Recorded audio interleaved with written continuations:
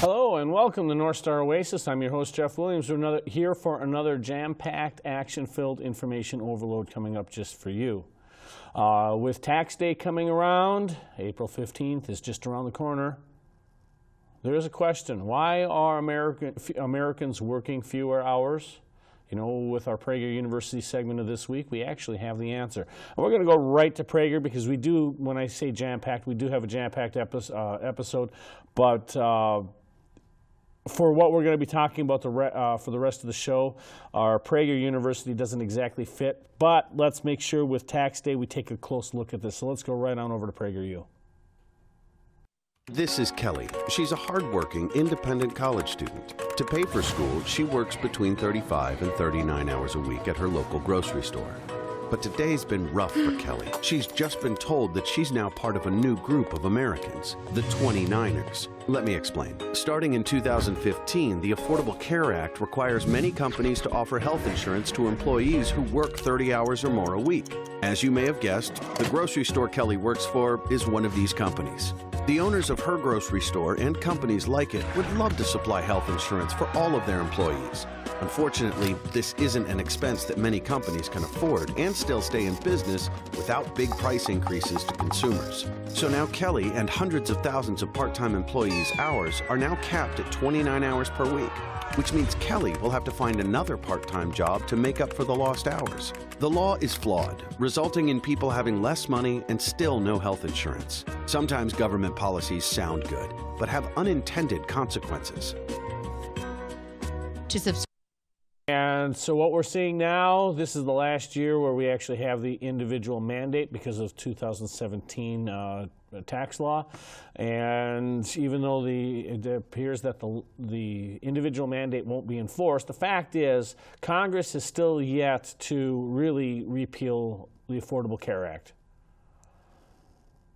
The individual mandate went away with that last tax bill in December. We've discussed that in the past. But the thing is, health insurance is still a big part of the problem. You know, I'm hearing more and more about how the unemployment rate is at its low, how more companies are still hiring, and yes, that may be true, but are they really hiring full-time, good-paying positions with benefits? The answer to that is still no. And the big reason behind that is the Affordable Care Act. This is something that Congress still needs to address, because businesses are still feeling the pinch, even though there is an expansion in the economy going on right now. But as I said, we're not going to be beating that horse dead. We've covered this in the past, and we are actually going into something that actually deals a little bit with horses. Today is the 5th of April. Tomorrow is the 156th anniversary of the Battle of Shiloh. We have never really covered the Battle of Shiloh in any great depth. And as you know, if you've been watching the show for any great length of time, we do throw in historical programs on occasion. You know, we don't do it all the time. This is not just merely a historical program, but we also hope that whenever we do cover something, that by the time we're finished, you say, oh, that at least makes sense. I'm not going to give you a PhD level dissertation about the Battle of Shiloh any more than I have the Nashville campaign, Gettysburg, anything in World War II. But at the same time, with the Battle of Shiloh being as important as it was, I think we might want to take a moment to just revisit that. And that's kind of what we're going to do today. If you have been watching this show for any great length of time, we have covered the mining issues up in northern Minnesota extensively before they became a big deal for the mainstream media and most viewers. We were already on top of that with the Esser Steel, Minnesota failings up at Nashwauk. We were covering the iron ore industry and how it was being pressured and how steel dumping occurred. We were doing that before the tariffs under President Obama and subsequently under President Trump were actually even formulated. We were covering that. We covered the 2016 presidential campaign quite intently, and we were ahead of the curve on a lot of different issues. And we explained to you last week about how the December tax cut bill actually impacts small businesses and mid-sized businesses. We heard that from members of Congress. So we cover things before a lot of other people do. And we also, at the end of the day, you get a chance to say, that makes sense. And this, I hope, is going to be another one of those episodes. So now, why Shiloh? Now, we're going to take a quick look back. I'm not going to show any video at the moment, but hear me out. If you look at the way our country was set up by 1862, go back to the colonial era. When it comes to wars, we never really had a big war that impacted the lives of just about everybody. Now, I say that, of course, we did have wars per capita. We had the Pequot War in 1637. That was really the first war on American soil. We had King Philip's War in 1675, 1676. Per capita, that was actually the costliest war we've ever had. And it was just because our population was so much smaller between both Indian and non-Indian peoples. We had some incursions against Native peoples all the way up to the Revolution. The Revolutionary War was kind of the big one at that time, but it was still contained amongst the East Coast population. Now, we had a little bit of spillover to the Appalachians at that time. But then, from the Revolution, we had the War of 1812. That really wasn't that big in the greater sphere of things. We had the war with Mexico. We still had a very small army at that time. And that army was sent to Mexico. It was fought on foreign shores. It didn't impact the lives of the people here on a day-to-day basis. So that was 1847 and 1848. So now here we are by 1862. Most of the people from the Revolutionary War generation had passed away. Those who were living by 1860 had never really experienced war. Some of your military officers did, but as far as the actual common person, war was still a very foreign thing. So by April of 1861, when the shots were fired at Fort Sumter, it wasn't that big of a deal because it was an artillery duel. People in Charleston used to line up on their balconies to watch essentially the fireworks. And I think it was only like one mortally injured person at Fort Sumter, or it was one wounded and one person died when something collapsed on them. It was something like that. There was not that much in the way of casualties. Then we had Bull Run. Bull Run was a big thing in the D.C. area, but that didn't impact Ohio. It didn't impact Kentucky. It didn't impact Mississippi or Minnesota, except for very small numbers. Around Manassas Junction, it was a big deal. But then, what happened after Bull Run? You had a small engagement in the Eastern Theater at Ball's Bluff outside of Leesburg, Virginia. That wasn't that big of a deal as far as the common people. I mean, it's always a big deal for the participants. In the Western Theater, you had the Battle of Belmont. That, again, was a minor skirmish. Then, by February of 1862, and I also forgot, you had the Trail of Blood on Ice in Indian Territory, now known as Oklahoma. You also had the Battle of Pea Ridge. That was, I think, March of '62. But you never really had 40,000 troops clashing against 40,000 troops in a no-holds-bar match. Belmont in Kentucky was nothing. Forts Henry and Donaldson was siege warfare amongst small numbers of troops. And then we had the big one. And that big one was April 6th and 7th, 1862, along the banks of the Tennessee River at a place known as Pittsburgh Landing. And today, because there was a little church building named Shiloh nearby, that's how the battle got its name. So we're going to take a look right now at the Civil War Trust animated map of the Battle of Shiloh. And this video should put that battle into context, and then we'll discuss a little bit more further on the other side of the video.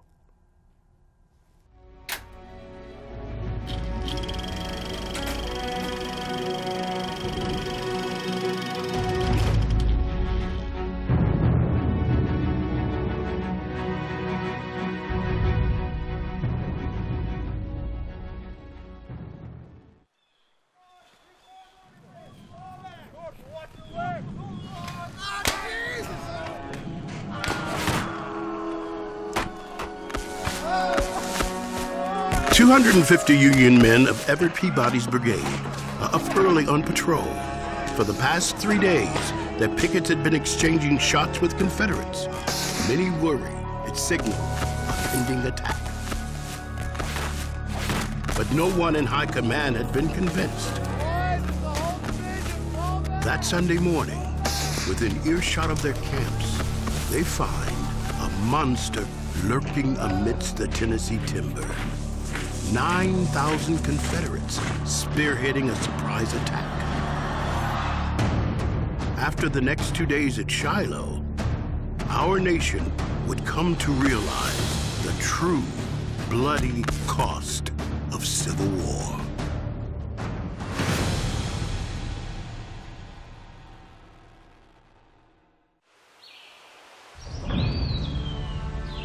By the spring of 1862, the Union's disaster in the East at Bull Run the previous summer seemed a distant memory, thanks to a string of victories in the West.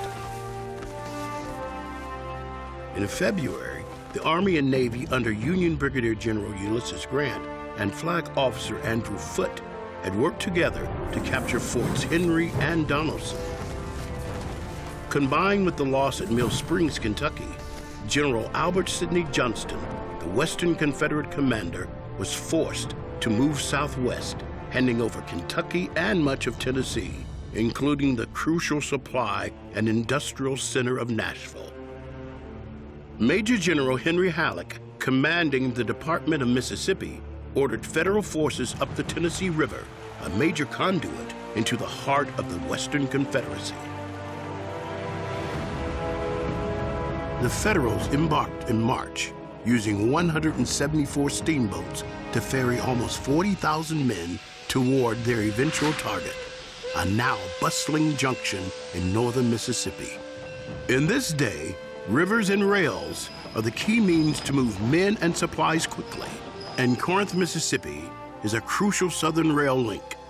It straddles the Mobile and Ohio Railroad and sat on the only line connecting the Atlantic and the Mississippi. And by mid-March, Grant's army was in position to capture it as they encamped around Pittsburgh Landing. His was a good defensive position. Waterways protected both flanks and their rear, and they were within 20 miles of Corinth. But Halleck, cautious, has ordered Grant to hold until the 30,000 men of Don Carlos Buell's Army of the Ohio arrives from Nashville.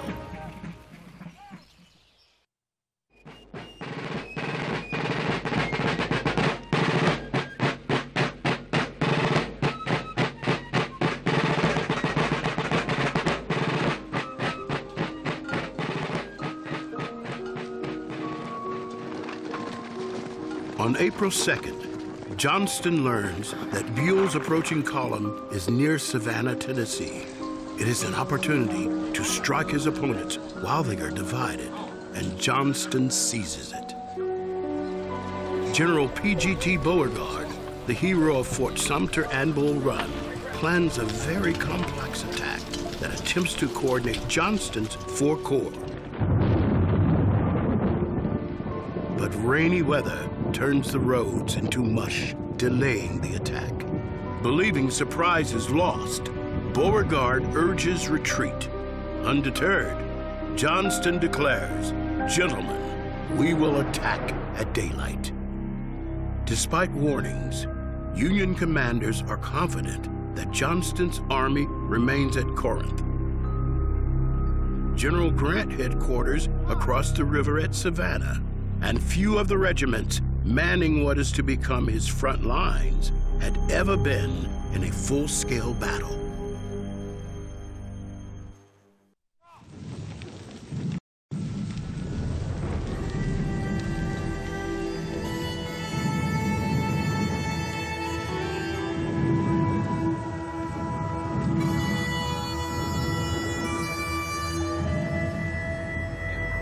Johnston's intent is to turn Grant's left flank away from the lifeline at Pittsburgh Landing. But it's Grant's right that receives the first Confederate attacks as William Hardee's brigades advance on the camps of William Sherman's division. As late as 7 a.m., General Sherman remains unconvinced This is a general attack until rebel skirmishers from Cleburne's brigade kill his orderly and shoot him in the hand. 2 of Cleburne's 6 regiments move around the swamp and get caught in a vicious crossfire. The intense fighting here is just south of a church with a Hebrew name that ironically meant place of peace, Shiloh.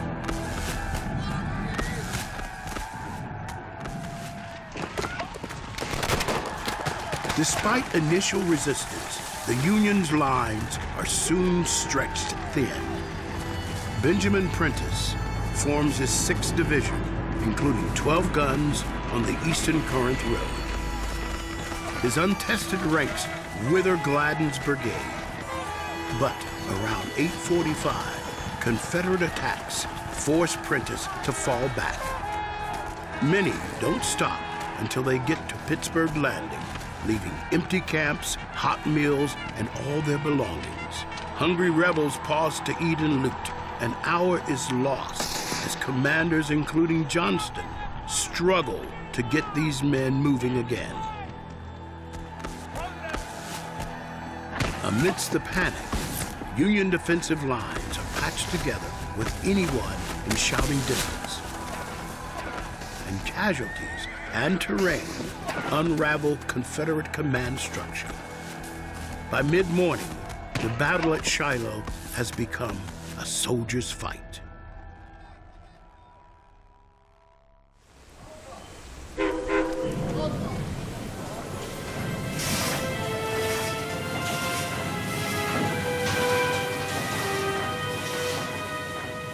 Alerted by the distant thunder of artillery, Grant departs for Pittsburgh Landing around 7:30. He orders Bull Nelson's division of Buell's army to begin moving down the river, but Nelson is unable to march until early afternoon. Grant also orders Lew Wallace's 7,500-man division to reinforce his lines. But a series of errors and delays turn a 2-hour march into 7. Neither will arrive before nightfall. Despite a sprained ankle after arriving at the landing, Grant rides the length of his battle line and rushes men and ammunition to his defenders. But until Wallace and the elements of Buell's army arrive, Grant will fight outnumbered.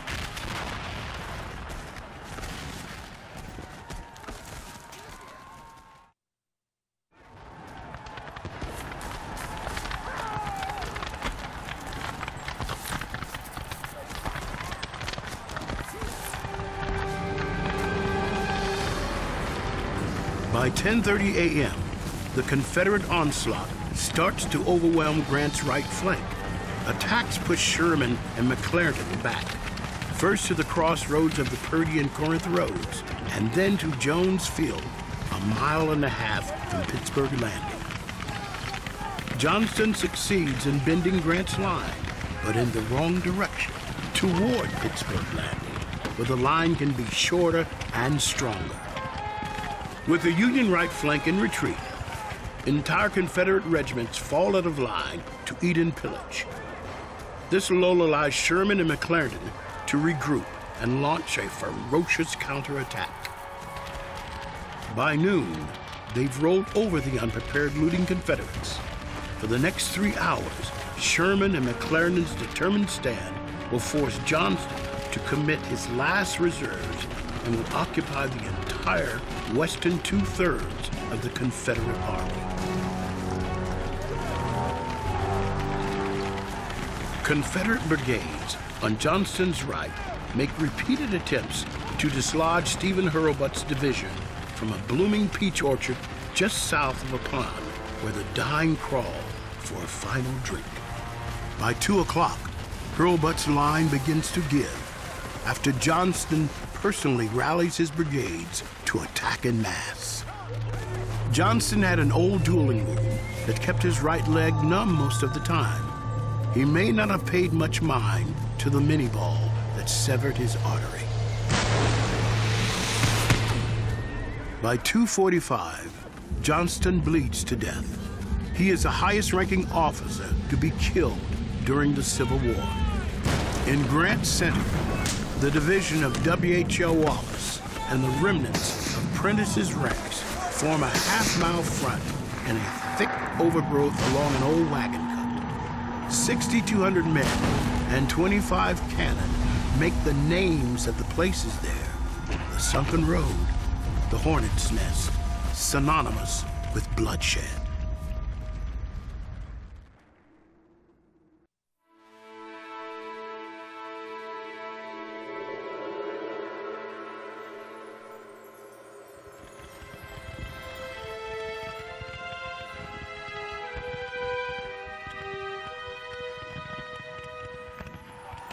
Thousands of Grant's men have retreated in panic. Lew Wallace is missing, and Bull Nelson, Buell's lead element, is an hour out of Savannah. Low on options, Grant orders a new line of defense at the landing. Around 4, Sherman and McClernand, with depleted ranks and no fresh troops, fall back. Confederates pause their attack to get ammunition to the front lines. Sherman and McClernand reform along the heights of a rugged ravine. By 4 p.m., Hurlbut withdraws, forcing Prentice to refuse his left flank. With Grant's right and left flanks in retreat, sounds of heavy fighting in the center draw Confederate brigades like a magnet. W.H.L. Wallace's outnumbered Federals put up a fierce defense from an overgrown thicket. Their intense fire thickens the air with whizzing metal. Rebels call it the Hornet's Nest.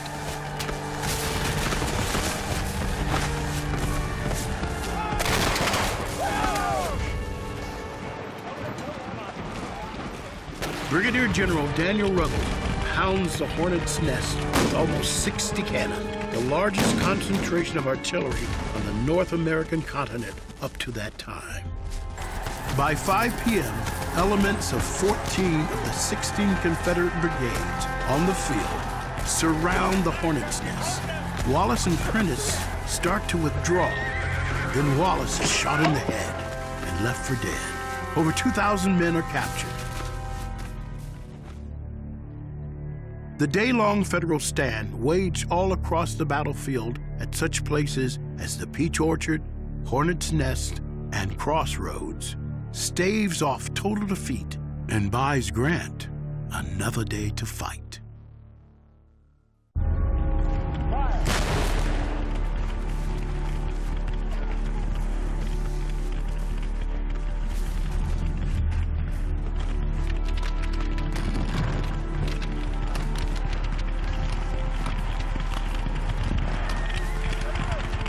Grant's army has fallen back 2 miles and incurred immense casualties. Heavy cannon fire from the Union timberclads, Tyler and Lexington, pesters the Confederate lines. Grant's last line on April 6th is formidable. Confederates must cross huge ravines at Dill and Tillman Branch. Stalled, the Confederates withdraw to the captured Union camps.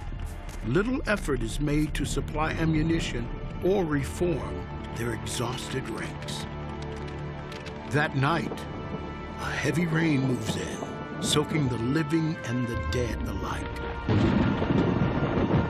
Beauregard, now in command, believes Grant's reinforcements are not coming and sends a dispatch to Richmond proclaiming complete victory. In fact, the lead divisions of Buell's army had a hand in defending Grant's last line, and Lew Wallace's division finally arrives on the scene about dusk. Though these reinforcements had been spotted by rebel Colonel Nathan Bedford Forrest, no one in Confederate high command took any action. Handed his greatest setback since the war began, Grant vows to whip 'em at daylight.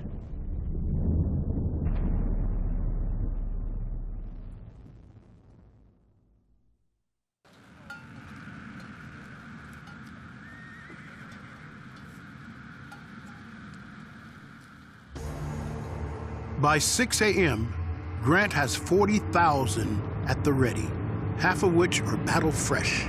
The weary Confederates number around 28,000.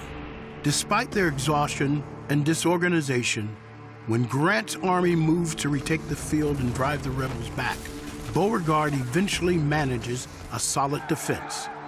Despite his savage counterattacks, he is forced back 2 hours later to a position along the Hamburg-Purdy Road. Ultimately, the Union numbers are too great for Beauregard's depleted ranks. At 2, he pulls back in retreat to Corinth. Grant does not pursue until the next day. Almost 24,000 men are killed, missing, or maimed in just 2 days. Shiloh is the bloodiest battle in American history up to that time. Despite winning Shiloh, Grant is vilified for the shocking losses and near defeat. Many demand his removal from command. President Lincoln refuses, saying, "I can't spare this man. He fights." In Albert Sidney Johnston, the Confederacy loses a prized leader. No general will fill his void in the Western theater. Beginning in May with Corinth, the Union Army embarks on a Western mission of conquest, with many more places to fall. Vicksburg, Chattanooga, Atlanta.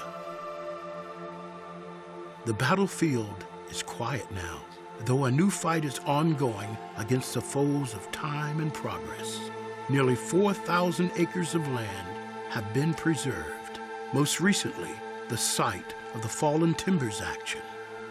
Once host to 2 of the bloodiest days in American history, Shiloh is now one of the best preserved battlefields of the Civil War, a sprawling living monument to the sacrifices made there 150 years ago. And I want to thank the Civil War Trust for putting that together. That is a very good depiction, one of the best, most comprehensive, but yet easy to understand depictions of the battle that I've ever seen in video form. Now, there were Minnesotans there. The first thing I will mention is the role of Brackett's battalion. There were 3 companies of cavalrymen. These cavalrymen from Minnesota were the ones, they were assigned to the 5th Iowa Cavalry, but they were also in an independent battalion, which means that they could be taken away from the 5th Iowa at any time and sent on to their own mission. And that's what happened when, after Grant had arrived at Savannah and then needed a telegraph line to connect with Don Carlos Buell's army, coming from his Army of the Ohio, coming from Nashville. He needed to get the telegraph lines to Buell to tell him to hurry up. And it was the role of Brackett's battalion in making sure that the roads were clear, the bridges were constructed, and that the telegraph lines were put in that allowed Grant to connect to Buell. And Grant was able to say, "Hey, meet me at Pittsburgh Landing and hurry up, I need you." And that's how they got there. So Minnesotans helped save the day that way. The other is the 1st Minnesota Light Artillery. And I'm going to read a little bit out of Lieutenant Henry S. Herter. He wrote in the Minnesota in the Civil and Indian War the following. And I'm going to just give you the short piece because I could spend the whole hour reading what he wrote. But the 1st Minnesota Light Artillery started off under William Sherman, and then they were transferred from Sherman's division over to Prentice's division. And that was on the evening of the 4th of April. The orders were received transferring to Prentice division, and they were about 2 miles to the left of where they were, so they had to move camp. So on Saturday, which was the 5th, they moved camp, struck our tents in full sight of Prentice headquarters and alongside the 5th Ohio Battery, which was Hickenloopers. Then being bent on putting camp in as good a shape as possible for Sunday inspection, we were out and at it bright and early. It must have been soon after 5 o'clock in the morning when we heard the first firing in what was supposed what was then supposed was the front. But little attention was paid to it, everyone supposing that the pickets were firing off their guns on being relieved. So it was just a small little skirmish. Now, if we can actually bring up map 1, right down here, I know it's going to be tough to see, but you have Prentice right here, and then right up here is the camp of the 1st Minnesota Light Artillery, right there. And that's where they were at that time. So now, Colonel Everett Peabody of the 25th Missouri Infantry, he had put up a 250-man patrol. And that patrol went down here and they engaged Confederates at Fraley's Field. That was actually the first fighting of that morning. And I've actually been to Shiloh, and it's actually from Fraley's Field to where camp was, it's exactly 1 mile. And it is rolling hills and ravines. And it's rough stuff. Now, I did spend at least 10 years as a Civil War reenactor. I've been in the wool uniforms. I've marched through that kind of terrain. And so when I go to Civil War battlefields, you know, my reenacting training and mindset opens up along with my historical studies. And I would not ever want to walk through that, much less have to fight my way through it. So that was this 1 mile right here. Everett Peabody, you know, has really been credited with the person who alerted the Union Army to the Confederate attack, and it was because he thought something was up, and he took his Missouri and Michigan troops out and went after the Confederates here just to make sure that there was, you know, wondering if there was something going on, and there was. So Peabody was actually killed practically by his own tent. He was shot 5 times, I believe it was, and the major he had lead the expedition was shot 11 times. So they were killed right there in their own camp. Now I'm going to read back from Herder from the 1st Minnesota Light Artillery. About 7 o'clock, we noticed a commotion at the headquarters, the general staff and his staff mounting and riding off in the direction whence the firing came. The 18th Wisconsin, which arrived the day before, fresh from Madison, Wisconsin, and were camped a little to the left in front of us, left their camp and marched in the same direction, while we had orders to be ready to move at a moment's warning. For about 10 or 15 minutes, all was hurry and bustle in camp. Then we stood ready, waiting for the order. Without rations, without baggage of any kind, leaving our knapsacks packed in our tents under charge of the quartermaster sergeant and the wagon master, who, by the way, had 6 baggage wagons under him, we finally left the camp under orders to proceed to the front, following the 4 guns of the 5th Ohio. We had not proceeded over 3/4 of a mile when the latter pulled out to the road, to the left of the road, and commenced to get into the battery. We formed on the right of the road, but before we had unlimbered, the rebels, whom we saw skulking through the woods, opened on us, and 1 man fell shot through the neck, while 3 others were wounded. The 2 first named subsequently died of their wounds, although it is the writer's opinion that either of the 2, with proper care, would have recovered. Our captain soon proceeded to perceive that the rebels had discovered 2 batteries firing on them, with not a solitary infantryman to cover them, and determined on taking them in, gave the order to limber to the rear, and owing to his sound judgment shown in the manner in which we had formed into battery, we retired without leaving any of our guns, although the left piece of the center section had become disabled, the trail breaking in 2 at the elevation screw. Captain Munch, Emil Munch, he was from Pine County. He was a Prussian. Munch's horse received a bullet in his head and fell, and attempting to remove his saddle, the captain himself received a ball in his thigh, disabling him for further service on that field. When our battery, retreating past our camp, the writer made a flying visit to it, while directing a couple of sick comrades who were still in the tents, unaware of the condition of things, what direction to take, the rebel bullets commenced to fly about, indicating that they were closing up pretty fast. When I rejoined the battery, it had taken a new position on a small elevation with an open field to our left and was awaiting the enemy. Now, if I take a look at map 2 here, we're going to show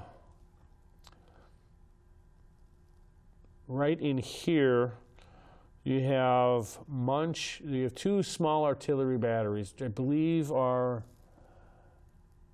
Yeah, Wallace, right in here, there's Munch, and then here's Hickenlooper right underneath. So those were those two. That's the 5th Ohio, that's the 1st Minnesota Light Artillery. Look at the direction that the Confederates were coming in. Now, they had already made their attack on Sherman's force over here. 1st Minnesota Light Artillery would have been engaged in that had they not been transferred, but now here they were. This area, we'll talk about in just a little bit, was known as the Hornet's Nest. So right now we're going to take a look at a video regarding what it's like today to farm on one of those farm fields that had been fought over back on April 6, 1862.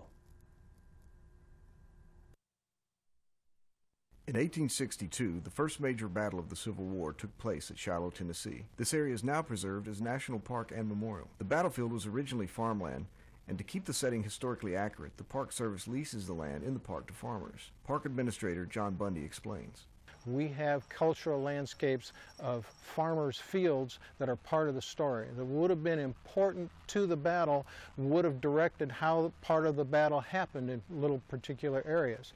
And these fields are part of that landscape. So when we lease these fields out, we actually are kind of incorporating the farmers into the National Park Service because they can become part of how we tell the story. Brad Hunt of Adamsville, Tennessee, is one of the farmers that leases these lands and tells us about his participation in this unique program. The park was a way to rent land at a very relatively low rate, somewhere around $2. We are in the central location of the park now. This is relatively known as the Sarah Bell Field. This was the Sarah Bell Farm during the battle. This is the largest tract of land on the park inside the interior of the park. This field encompasses about 27 acres. Although peaceful and beautiful today, it is difficult to imagine and important to remember that this was indeed the very ground that was covered with fallen soldiers and the site of a highly emotional event. This was some of the heavier action, probably the second heaviest action field during the battle. The heaviest field being, of course, where we call as the Hornet's Nest, which would be just to the northwest of us here. This would have been in the infantry line of that battle. But the casualty rate here would have been probably the second highest open ground field in the battle, of the two-day battle here at Shiloh. Hunt takes his role in the park seriously and has grown a variety of crops on these hallowed fields. For years, this field was used in a rotation between haylage and for summer production and wheat, or some type of forage in the summer and wheat in the winter. The Bermuda stand in this field, we had fought it for years, and in 08 or 09, I began thinking, why fight a crop that can be utilized? And so we started trying to pamper the Bermuda. This is a really good stand of grass.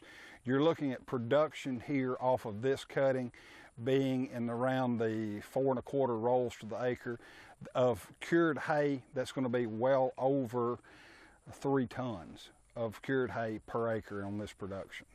Any farmer or rancher has an attachment to the land under their care. For Hunt, farming land that is such an important part of American history carries even greater significance. Tim Blaine, RFD-TV.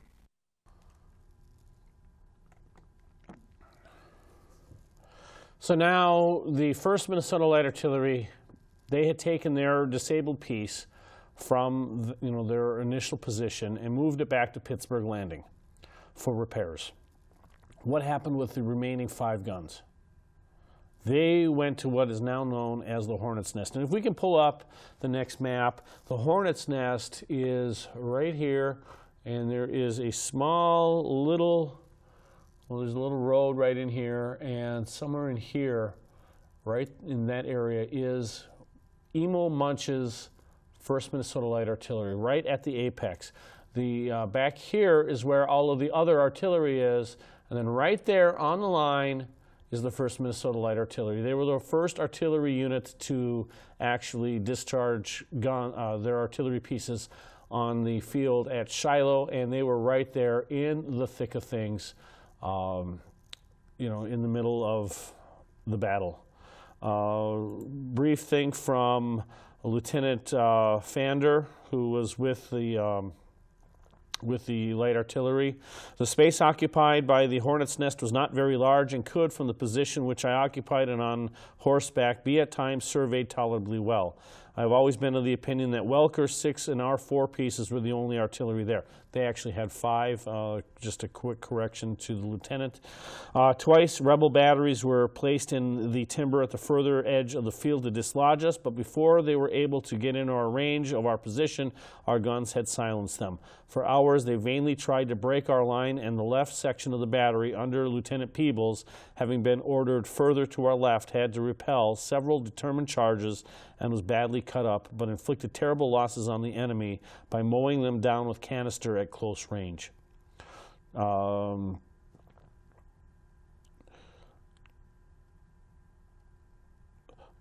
if you go back to that video that was shown from the Civil War Trust, the animated map, and that area where the Confederates had surrounded that small little bit of the Union, you see that blue surrounded by red, that was where the 1st Minnesota Light Artillery was, in the middle of that blue. The 8 Confederate attacks is what they had repulsed, and yet they still managed to make it back to the lines with General Grant. General Prentice had given a lecture in White Bear Lake in 1888, and he said that the 1st Minnesota Battery had never received the credit it deserved for its gallantry, that it was mainly due to the excellent work done by them, and particularly by the left section under Lieutenant Peebles, that the Hornet's Nest, with its comparatively small force of men, held out so long against the overwhelming numbers of the rebels. That came from General Prentice himself. The casualties of the day were Private Stinson, Taxtall, and Tilson killed. Corporals Davis and Lammers died of wounds. Captain Munch, Lieutenant Peebles, Sergeants Clayton and Connor were severely wounded. Several more were lightly wounded. Both Captain Munch and Lieutenant Fainder's horses were killed from under them, and 16 horses of the battery were killed. That was your first Minnesota Light Artillery at Shiloh, especially the Hornet's Nest. We're going to take a look right now at a video explaining more about the Hornet's Nest. The Civil War Battle of Shiloh took place April 6th and 7th, 1862, in Hardin County, Tennessee, and resulted in a Union victory over Confederate forces. Nearly 110,000 troops took part in the fighting, which produced almost 24,000 casualties, making it the bloodiest battle to that point in U.S. history. American History TV visited Shiloh National Military Park, where Stacy Allen, the park's chief ranger, gave us a tour of the battlefield. In this portion, he talked about the fighting in a sector of the battlefield known as the Hornet's Nest. We've moved to the center of the Union line, astride the Eastern Corinth Road, into a position that's iconic with Shiloh, known forever after the battle as the Hornet's Nest. They mark the center of the brigades participating in the assaults where the Confederates are attempting to attack the Federals here, and they're doing so in piecemeal fashion, primarily lone brigades making these assaults in succession in some instances over the course of the midday and through the afternoon. They were dead center, pretty much dead center on the battlefield.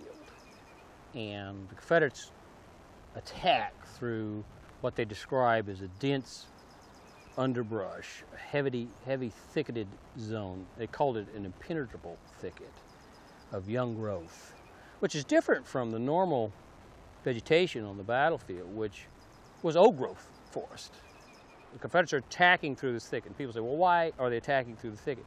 Because it provided cover. It provided some semblance of protection as they tried to maneuver and get into a position to confront the Federals holding the line here.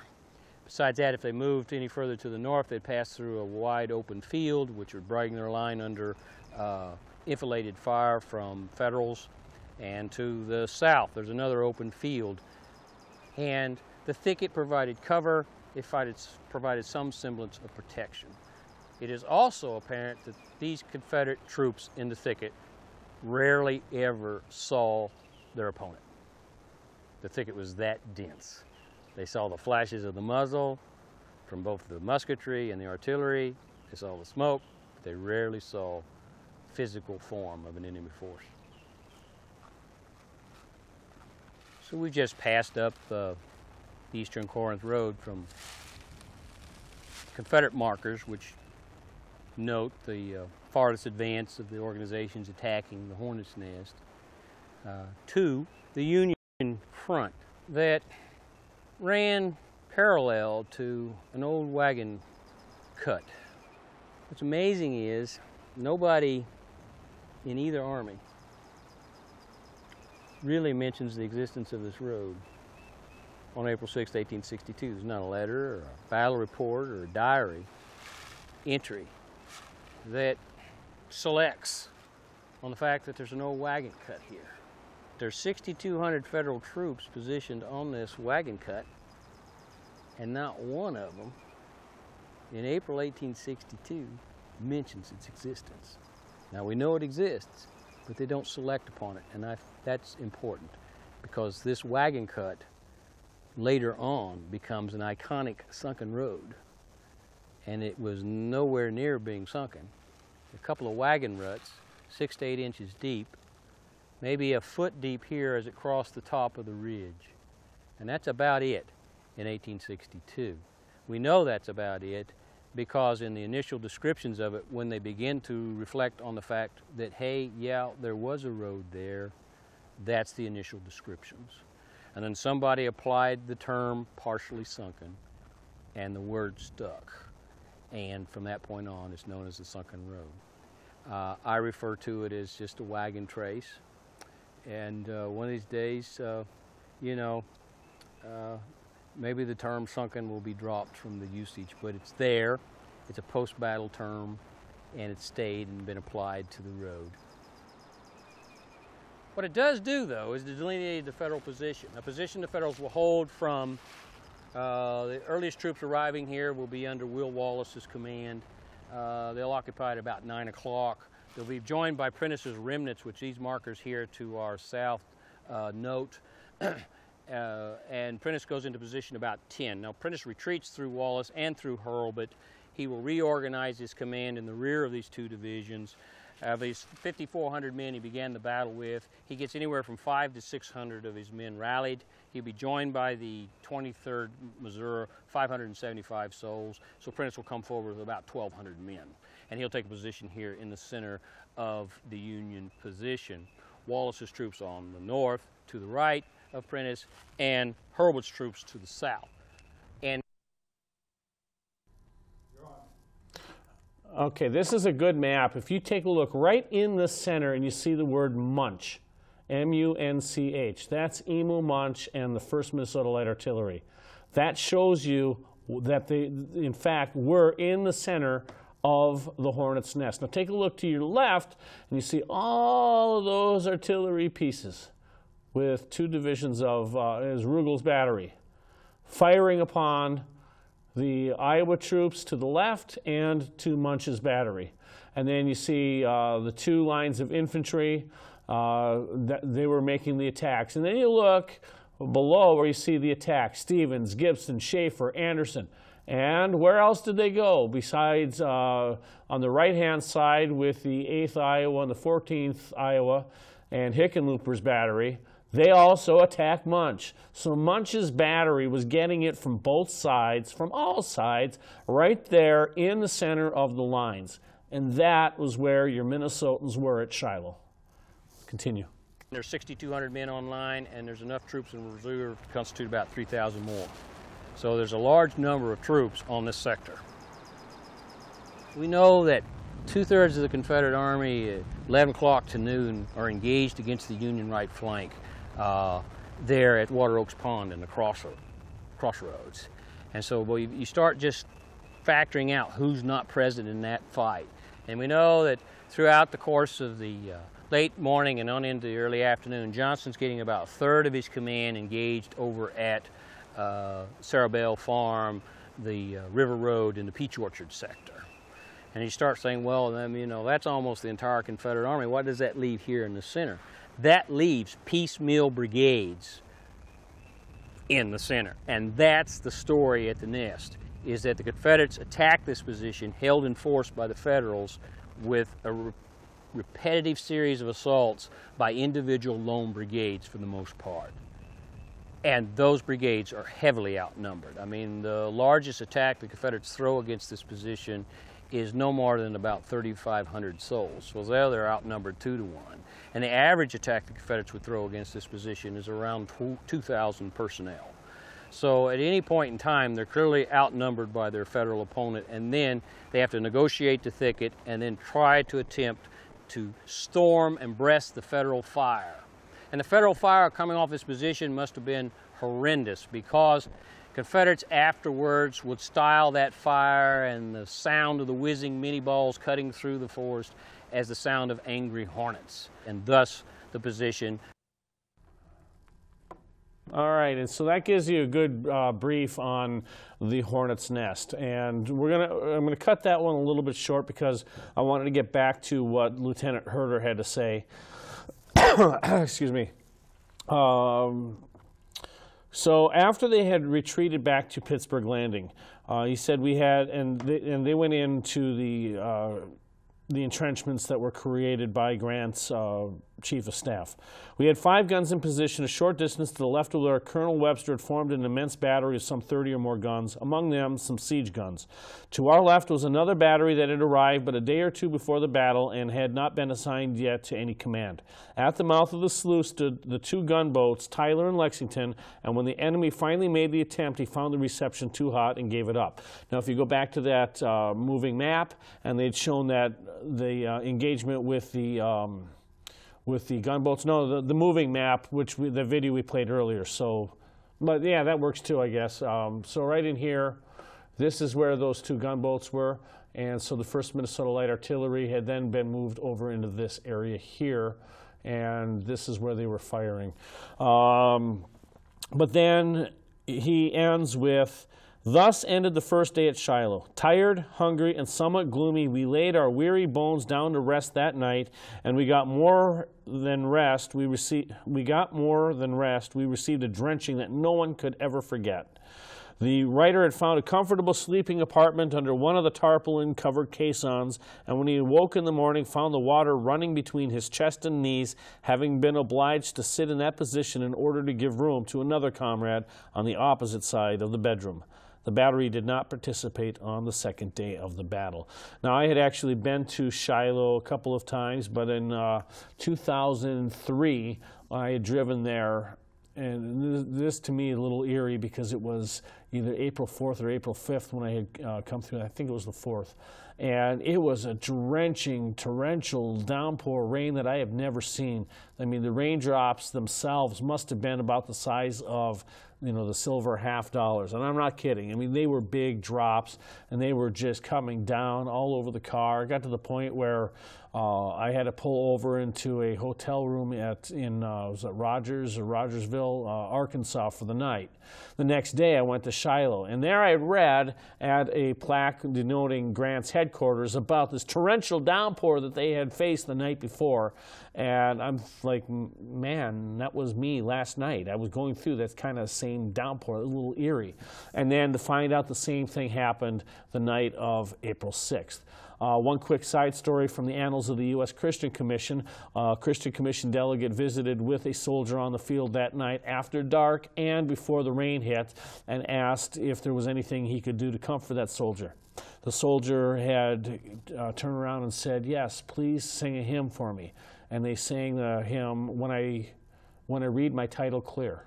Now, according to that description, what's really amazing about it is the delegate and the soldier were singing the hymn, and other soldiers nearby, both Union and Confederate, all began singing the same hymn in the blackness of the night on the battlefield at Shiloh. That, to me, puts shivers up my spine. If I could have, and I've actually been to Shiloh at night, and I can see exactly why he would want that hymn, because the skies were clear, you could see the stars, and it would be really moving just to hear that song sung on that battlefield amongst all the wounded soldiers. But now, of course, that was not the end of the battle, and as the Civil War Trust battle map had shown that Grant swept through the next day, there was a Minnesotan there also, and that would be Captain William Aker. He had started with the 1st Minnesota Infantry and then had received a commission in the 16th U.S. Infantry, and he was with Buell's Army. And Captain Aker had arrived there at 6 a.m., disembarked, and prepared to participate in the bloody work that day. That morning, Captain Aker was dressed in his full uniform and urged not to do so and to put on at least a private's blouse, that he might not be a prominent target. And he replied, "No, if I'm to die, I will die with my harness on." Scarcely had the regiment formed in a line, and in fact, it was while he was bringing his company into position when a Confederate sharpshooter singled him out from among the rest, and the discharge from the rifle sent a bullet into Aker's forehead, entering near the place where he was wounded at Bull Run when he was with the 1st Minnesota, and it had killed him almost instantly. He was a highly respected citizen of St. Paul, and his death did make the front page of the St. Paul Pioneer Press. He was buried on the battlefield near the old Shiloh Church, but then subsequently he was repatriated to Oakland Cemetery in St. Paul. And then Tom Presnell from Company C of the 1st Minnesota described Aker as possessed of a brilliant intellect, had admirable military carriage, and was so affable in his nature as to captivate all with whom he came in contact. That was Captain William Aker. And in 2012, the Minnesota Civil War Commemoration Task Force, upon which I was a member, had rededicated the grave of Captain William Aker at Oakland Cemetery, and we were just one hill away from Captain Emo Munch's grave. So that was our Shiloh day. Shiloh, as we know, was a very, very vicious blow.